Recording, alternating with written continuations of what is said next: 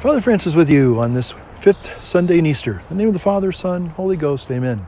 Christ is risen. Truly he is risen. Alleluia. Well, I'm up here in this beautiful backdrop of Lake Tahoe. That's Lake Tahoe right out there, folks. And probably do a little pan around here and kind of show you this little state park here. It is an absolutely beautiful spring day. In fact, today is May 4th. May 4th. And I hope you'll forgive me for what I'm about to say. May the 4th be with you. So all you Star Wars fans out there, may the 4th be with you. Okay. Got that out of my system. We can go on now. So there's a really curious statement in John's Gospel today. Jesus tells Philip that he and the disciples know the way of the Lord. Again, the disciples are wanting to know, if you will, kind of the inside secret into the life of faith. I mean, sometimes we kind of think that the disciples, although we recognize from 2020 hindsight that they really didn't have a clue to who Jesus really was. They struggled with trying to, really understand him. And sometimes we might be tempted to think, well, if I had only been physically close to him, I think it would have helped me to in my spiritual life. I'd be able to be a better disciple. I'd be able to follow Jesus, in a better way. And I think that's a good desire of our hearts to have, that we long to follow Jesus. And the thing is that he does teach us the way. Now, again, this whole idea when Philip says, Lord, just show us the Father and that'll be enough for us.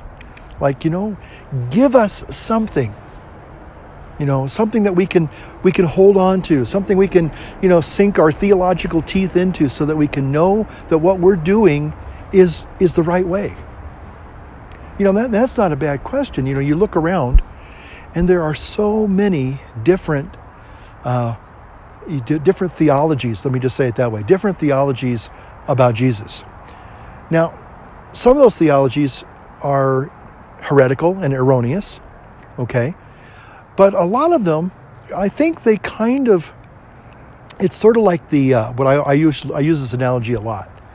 It's sort of like when the World Book Encyclopedia or the Encyclopedia Britannica, when it came to human anatomy, some of you will remember this, they had these little films and little sheets. They were clear through and there were overlays. And so they would have a basic skeletal structure, and then they would put like the musculature system over it. Then they put the nervous system over it. Then they put the organs over it. And then they'd put, the skin or the flesh over it. And so you would, kind of build up layer by layer what the human anatomy was all about. And in some ways, different theologies actually can have that kind of an effect. It can give us maybe a broader overview perspective of what the life of faith is.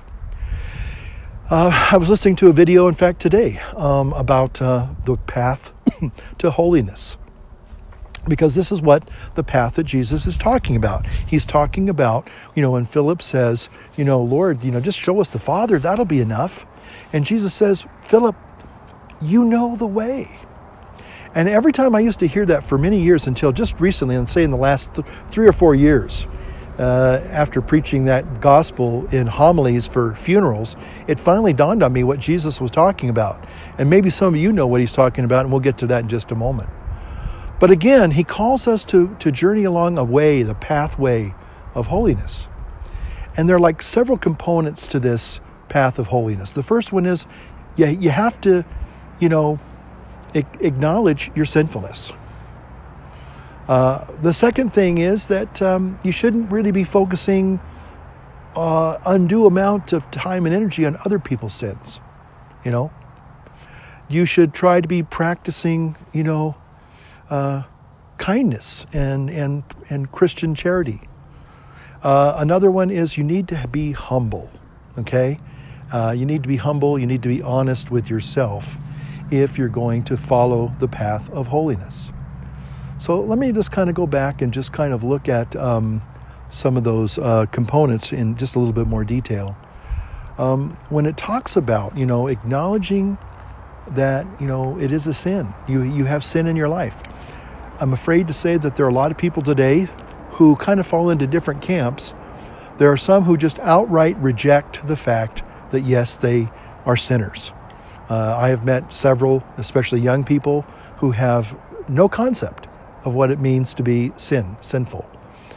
They just kind of it doesn't register with them. I don't know if they're broken inside, if they're just being recalcitrant and stubborn-hearted, or they have a calloused heart, but they just kind of, they just don't accept the fact that they've done things wrong in their life. You can kind of maybe, eke it out of them a little bit and say, come on now, you never told a lie, or you never, backtalked your parents, or you never stole anything, or you never, looked at somebody with lust, or, you've never cheated or something like that on a test. 9 times out of 10, they'll finally begrudgingly say, well, yeah, but I don't think that's a sin, or, whatever. And so there's people that just flat out deny the reality of sin in the world and in their lives. And then the other category is there are other people who will kind of admit that, yes, they have a weakness. They have, a fault. They'll come out and say, yeah, I have a weakness, but God understands. God understands. And the problem with that is that, you don't acknowledge it as, yes, it is a sin. And we are called to, repent of our sins and turn away from our sins, and so that we can have true metanoia. Okay? And if you're willing to give yourself an excuse, well, it's a weakness. I have a bad weakness when it comes to cussing, or I have a bad weakness when it comes to, drinking, or, I have a bad weakness when it comes to my diet, Well, yeah, that's partially true, but the other part of it is it's a sin, and you need to acknowledge that and face it. The second component about, not judging others. Now, this is very tricky because, again, the scriptures judge all of us. And so, sometimes when we might be tempted to, not maybe tempted, but maybe somebody, does something that's clearly wrong. And we have to point it out. Especially if they even come to us and they say, well, what I did, was that wrong? Sometimes I have married couples, they'll come to me and they'll say, oh, by the way, I was married once before in the Catholic Church and now I'm remarried, but I didn't get an annulment the first time. Is that bad, or is that wrong? If I told them, oh, it's okay, I'd be lying. Sometimes couples will come and they'll say, hey, we practice artificial birth control. Is that wrong?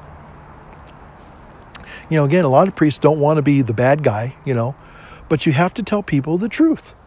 And so, if somebody comes, or maybe it's a young couple, and say, well, me and my girlfriend or me and my boyfriend, we're sleeping around, we know it's not right, but at the same time, we're going to get married in 6 months, so it's okay, right? No. You have to encourage people to do the right and forgo the sin, okay? To turn away from sin. It's a 180, you're going this way, in one way, and then all of a sudden God, through His grace, and He says, now you're going in a completely different, new direction. People want to go in the new direction, but sometimes they don't feel like they have enough strength to do it on their own, and that's where the grace of God comes in. The third component, I guess, is being, again, now we overdo this and we make it, we exclude everything else to this one thing, and that is, practice kindness and charity. Well, we're all called to do that, okay? And so that's something that kind of helps us to get out of ourselves. And again, it's a good thing. It's modeling ourselves after the compassionate life of Jesus, okay? And again, I'll say this, when even when you're when I'm a little stingy, I'll just put it this way. When I'm a little stingy of heart and say, I don't want to help that person, I don't want to give them anything, or, they're just manipulating me or whatever, the church. Sometimes, I find that maybe I was a little quick to judge them.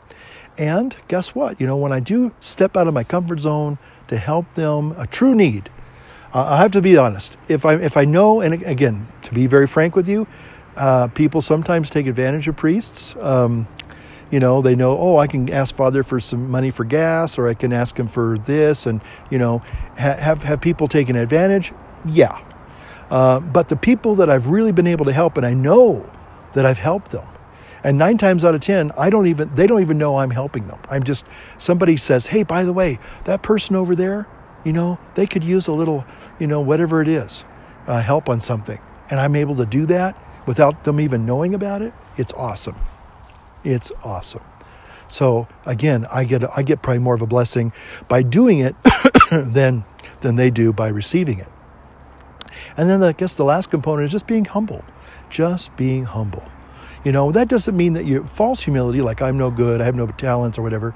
It just simply means that I am dependent, solely dependent, totally dependent, wholly dependent upon the grace of God in my life. So I want to finish with this one part of this gospel. Philip, again, he longs to follow Jesus. And he says, okay, Jesus, just show us the Father and that'll be enough. And what's interesting is his desire is to follow Jesus completely, wholeheartedly. And 2 things that I think are very fascinating. One, he's already doing it. He's already doing it. What do I mean by that? Well, it's sort of like the nose on your face. I can't see the nose on my face. I know it's there, but it's there. I just don't see it. And in many ways, when we are following, especially when we have that desire like Philip and the other disciples to do, we are actually on the path with Jesus, following him. What do I mean by that? Where was Jesus going? This is where I always thought this was a pretty good insight. And I think it's theological. I think I'm on sound ground here. When Jesus says, when Philip says, show us the way, show us. And then Jesus says, Philip, you know the way. And the way is what? It's the way of the cross. Ta-da, it's the way of the cross. Because that's, we talk about the way of the cross, the stations of the cross that we celebrate primarily, in Holy Lent, in Great Lent. But the thing is that the stations, again, are, if you will, they're kind of like the life of Jesus encapsulated. Again, it's following his example. And we do that. Sometimes we're not even aware that we're doing that. Again, when we look at the stations of the cross, we look at, again, Jesus, accepting, the cross in his life. Jesus, carrying that cross, step by step, day by day, sometimes falling down, but yet getting back up. Carrying that cross and still encouraging other people. Carrying that cross and still, allowing God to still work through him, even in those horrible suffering times. And so, again, that's the way. See, Jesus, he does show us the way. Sometimes, you read that, and I remember I'm reading that for months and months, years and years and years, and realizing, well, what is the way? What does that mean? And then you look at the context of, that's one of the things that I've kind of learned in, biblical exegesis is, well, look at the context that Jesus says things in. And he's on his way to Jerusalem. He's on the path to the Passion. He's on his way of the cross. And so are the disciples with him. Now, does that mean that they're perfectly following the way? Of course not. Does that mean that we perfectly follow the way? No, of course not. But we know the way. See, that's the thing. We do know. God has revealed that to us. So what we have to do is we have to kind of then maybe, like here I am in, South Lake Tahoe. I live on the other side. I live over there. I live over there on the West Shore. Or actually, maybe over there, I guess, there you go. But the thing is that you have to know your place on the ground. You have to know where you are. And maybe you have fallen. Maybe you're all bruised and bloody, and you feel like, what's the point? Maybe you're filled with discouragement. I know a lot of people are, again, weary and kind of discouraged. The churches are still closed at the time of this recording. Please God, we'll get a little message saying the churches can be open this Sunday. Wouldn't that be a wonderful thing? This might be hopefully my last, the next video I make will be the mass video for Easter Sunday, Fifth Sunday. I'm hoping that will be the last one I have to make for the actual Mass. I'll still make these homilies from time to time, as I am wont to do. But again, knowing your place on the way of the cross. And sometimes, maybe we're being ministered to, like Jesus was by Veronica, and sometimes maybe we're ministering to others, as Jesus did to the women of Jerusalem. Again, there are different stations of the cross, the path of the way of the cross, and sometimes we just need to identify where we're at. Okay? So today, the whole message is getting and staying on the path, staying on the way. And again, the wonderful message today is, Jesus has revealed what that way is for all of us, for Philip and the early disciples, and for you and for me. It is the way of the cross. May Almighty God bless you today, Father, Son, and Holy Ghost. Amen.